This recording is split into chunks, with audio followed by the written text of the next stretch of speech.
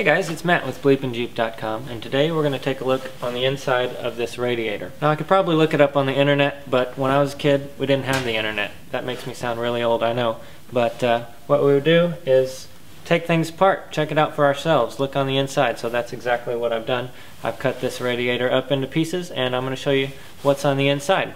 But first, check out my website, BleepinJeep.com. We've got all the best off-road videos on YouTube, none of the boring stuff. We have cool products like flux capacitors, muffler bearings, and other essentials. And we also have t-shirts, hats, and discount coupons codes for anything you could possibly want. So check it out, BleepinJeep.com. Don't forget to subscribe as well and check out the Facebook page.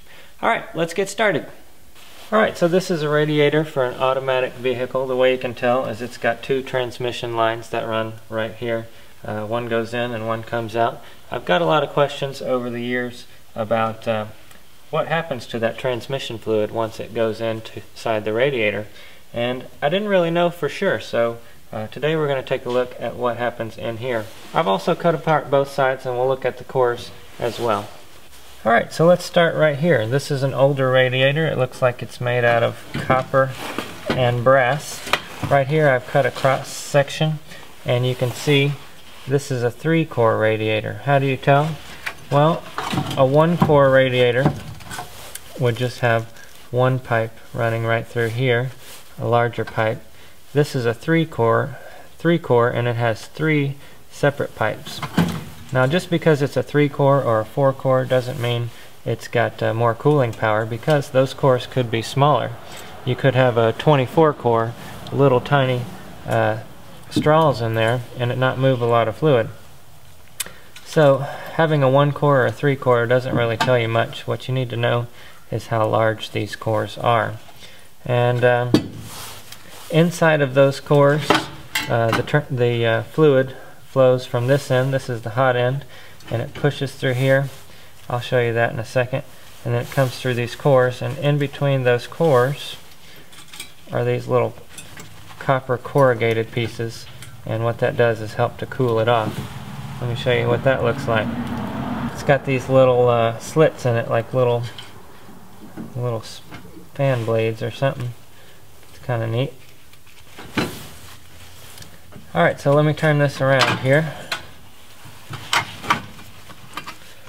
Now like I said, this is the hot side coming in from the engine, and there's your cores. All that water, the water comes through right here. It's being pushed by your water pump, and then it goes through all of the cores.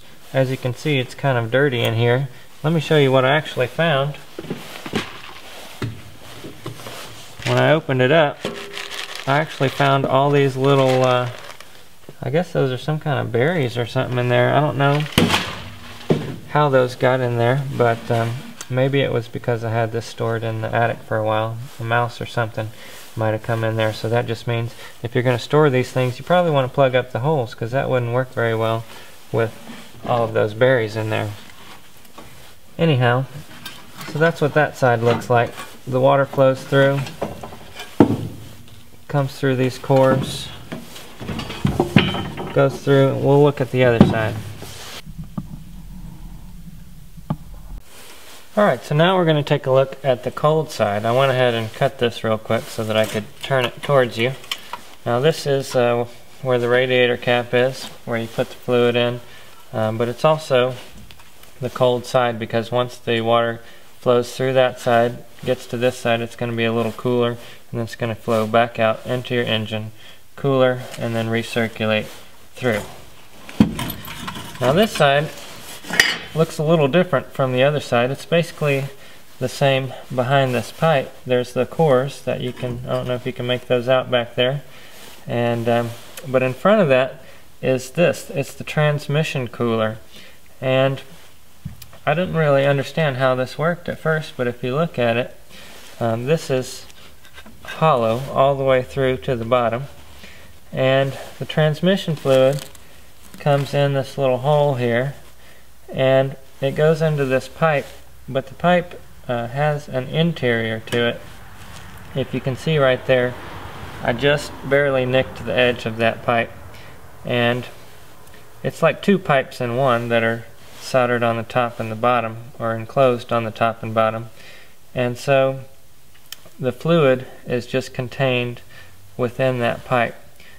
People have asked me, how does the transmission fluid not get into the coolant?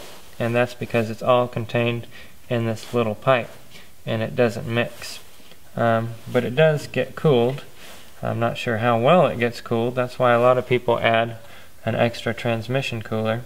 But the coolant does flow through this cool side of the radiator, gets a little bit cooler, and then flows back out to your transmission.